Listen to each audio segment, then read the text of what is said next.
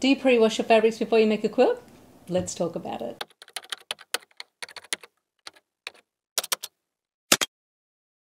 Welcome back to Pattern Poole TV. In today's video, we're going to be discussing pre-washing fabrics in anticipation for our new online course starting Valentine on the 15th of March. We're currently getting all our fabrics ready. That's right. Pre-washing and getting ready to cut. And so today, Mum did something with a quilt that she had been putting off for 10 years. That's right. It's a very special quilt. It's my Peacock's Garden quilt. I made it in 2010, I think, and I did not pre-wash the fabrics.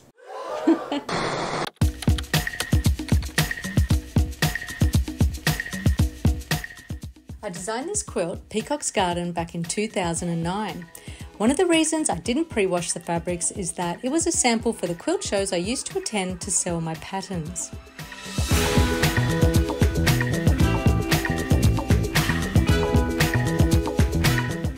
So for the last 10 years, I have procrastinated about washing this quilt and it has sat in a quilt cupboard unused.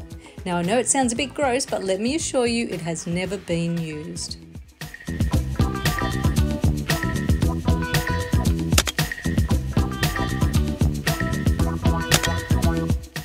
For the sake of today's video and to test the age-old question on whether or not to pre-wash your fabrics, I decided to wash it for the first time ever.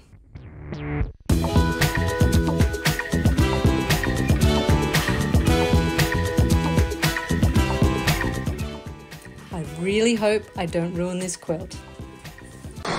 So today you really played with fire, putting one of your most beloved quilts in the wash. I did. I was really stressed and scared about it, but so what I did was I got my quilt out, and this quilt is actually made with the no sashing method. I used Hobbs double-sided fusible cotton batting, and as you can see there are a lot of contrasting colours in this quilt. So I went down to my local supermarket and I bought a mild detergent. There's all different mild detergents around. There's quilt wash detergents. I didn't have one close by, so I just grabbed this baby wash and I got myself some colour catchers and also this other product here just in case I had any disasters. And I put it all into the wash. So first of all, you put the colour catchers in first. I was really worried. I put in 5. It said you could do 2. You put in 5? I put in 5. And then I put my quilt into the washing machine, and I thought it's a good idea to fill it up with water first. And then from there, I put in the detergent and I put it on a gentle wash. So I kept peeking in all the time because I was really worried. So before you tell us the results, can you please just share with everyone why it's recommended to pre-wash your fabrics and when you would do it and when you shouldn't do it? Okay, so it's always recommended to pre-wash your fabrics because you're going to remove the sizing, any shrinkage, and you're going to prevent any colour bleeding. What do you mean by removing sizage? Well, sizage. Sizing. Did you say that? I said sizing. Oh, okay. So sizing, I know, it's like... What is that? People just say sizing and it's like you're supposed to know. Yeah, I feel like I should have known. Yeah, like I was pretending before. But what does it mean? Okay, I don't really know myself. I did a bit of research. I don't make the fabric, I just sew with it. Yeah. But, okay, so it's like... It can either be like derived from natural sources, so like starch, or from chemicals, and it's what coats the fabrics. Yeah. I think it makes it nice and stiff so that they can do their printing, and it also gives it like a really nice smooth feel. Gives the fabric body. Yeah, okay. Yep. Okay, so that's why you're pre-washing them. That's right. And so when wouldn't you pre-wash fabrics? If you had pre-cuts, so it's not recommended to pre-wash pre-cuts. So if you've got jelly rolls or layer cakes or charm squares, I mean, if you're going to wash them, well, the chances are they're going to fray and they're going to stretch out of shape, and you'll have to cut them down to an even smaller size to use them. I have heard from other quilters, though, that most of the time when you buy a pre-pack of like jelly rolls or charm packs, it's fine to not pre-wash because you're using all the same fabric, so the shrinkage is going to be at the same rate. And so you're going to be okay. That's true. So that's true. Because some people do like to make their quilt top first, they don't pre-wash anything, and then they just use colour catchers, put it in the washing machine, wash it, and I'll probably put it in the dryer or on the clothesline, and they love that crinkly effect. Yes. So yeah, so that's why there are pros and cons. I would have to say though, like if you are joining in with our new mystery quilt I Valentine, or if you are making a quilt and you're using fabrics that come from all different fabric companies and brands, I would actually pre-wash them because you don't know what the shrinkage is from brand to brand.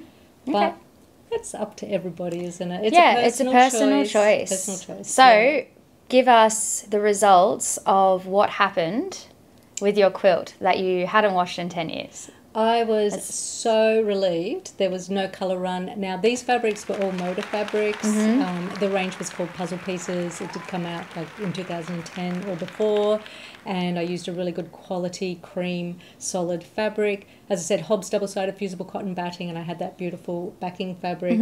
And I measured my quilt. There was only about half an inch shrinkage. I found that the stippling and the quilting all kind of stands out a little bit more. And I'm really thrilled. I'm very, very relieved and thrilled. And there we have it. That's right. So there was a little bit of colour that showed up in the colour catchers. And I just wanted to note also, I was really happy to hear that colour catchers are biodegradable. Is that the right word? They're actually made from like a papery, natural kind of source.